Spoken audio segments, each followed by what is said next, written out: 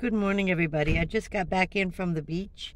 We were out there a couple of hours with Marley. I'm teaching her how to heel and stay. She doesn't sit. She won't sit, but stay. She'll stand there.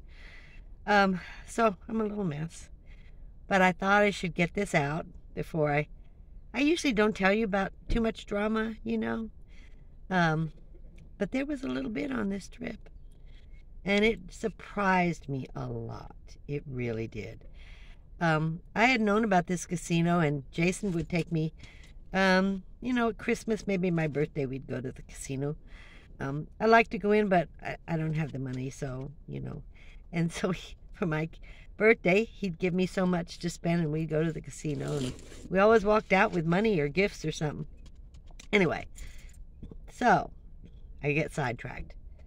So Mary's coming to meet me, and I said, do you like casinos? Because I know you can spend the night at this one, and it's a beautiful, beautiful casino.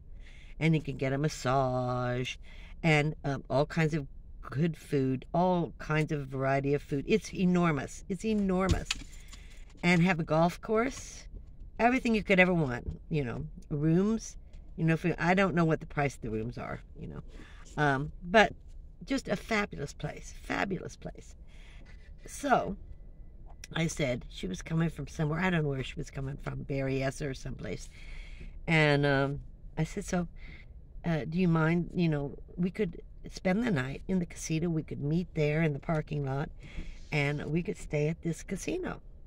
It's a beautiful casino. We could go in and we could eat, and if you want a massage, Mary likes massages. I said, you could get a massage. So we're all excited. And we leave that was like the day before, and I was running a little bit ahead of her. She was coming from somewhere, and I was coming from somewhere. Anyway, so she said, I'm stopping at the store. I said, okay. She needed a few things. So I got there ahead of her. You never just meet perfectly. And I went to the back parking lot. I really wasn't sure where to park to spend the night. I knew they had a steep hill, and up there were a lot of RVs and stuff. I thought that was it, but I don't really like to go up that steep hill. So I've never been up it, okay? I just don't like going up steep hills, just so you know. So I went to the farthest corner, the first parking lot, the farthest corner. There was a tree and dirt, and, nice little area. And I thought, well, this is a nice little area to walk Marley. So I get Marley out. Marley and I weren't out 3 minutes, and here comes a security car patrol. They all have their patrols. And slowly drove past me, and I'm thinking, ooh, I better ask her if we can spend the night. I never called. I never did anything. I had heard from somebody, you could spend the night. And I had been there with Jason, a couple times. We haven't even been for 2 years, but there for a while, he would bring me a couple times a year. So I had seen the RVs at the top.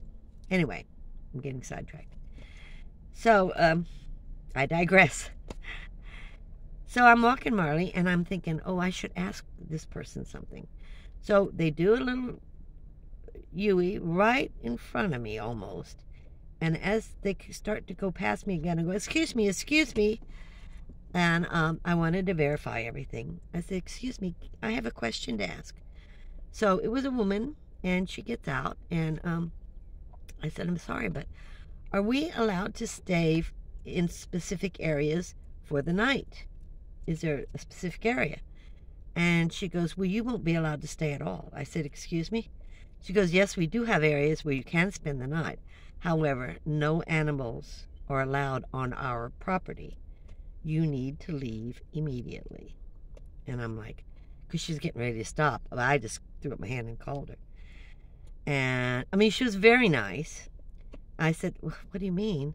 She goes, well, I was trying to be nice and let your dog potty, but I was going to stop. We have cameras. They have cameras everywhere. Upper management wants you to move immediately. And I said, well, that's really hard to do. I'm meeting someone here. Would it be all right if I stay here for another few minutes? She's at a grocery store. She'll be here. We're meeting up. She's from Alaska. So we're meeting up. Would you mind? And she goes, no, but I'll let them know. I'll let them know what you're doing. So I'm sitting there maybe 10 minutes. Here she comes again. And she goes, upper management, upper security has said, I've tried to explain to them that you're just waiting, but you're waiting too long. We really need you to leave. I understand what you're doing. You're waiting for a friend. And she goes, but management really wants you off the property. We don't allow animals on the property. It is a very big thing with security. So as she's talking, all of a sudden, on the main road, I see Mary. I go, oh, there she is. I'll leave in just a few minutes. So Mary pulls in. I tell Mary what's going on. Well, I had texted her already. I said, what's going on? I got to get out of here. They're kicking me out. And Mary shows up, and she goes, no problem. I said, well, why don't you just walk in and see what it's like inside? It's very pretty, if you want to get some food or whatever. And I picked out a truck stop. Instead of a nice, really nice casino parking lot, we're going to a truck stop. And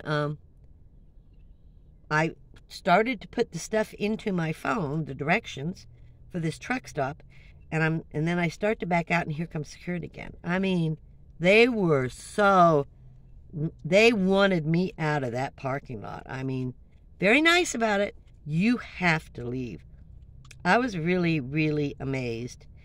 I just didn't even think about Marley being a problem in a parking lot, I don't go in and gamble or anything. I just wanted to spend the night. Not happening. They don't want the animals there at all. And I said, what about service animals? We will accept service animals. That's the only thing, and not a real service animal. I forget what they call the other one, emotional service camp. No, that's not allowed. And they don't have to allow it. And I said, yeah, but I was in a housing unit, and they moved in with this emotional service dog, and she said housing is forced to accept them. We are not. We can take service animals, nothing else. So they don't want the animals being left. Somebody's a real gambler, leaving their animal in the car for 24 hours with no way of eating, sleep. You know what I'm saying? So I just thought I would tell you. I never tell you about drama. I thought you might be interested in this one. This was real drama. For me, anyway. I've never been kicked out of anything. Thanks for watching. I'll see you next time. Camo.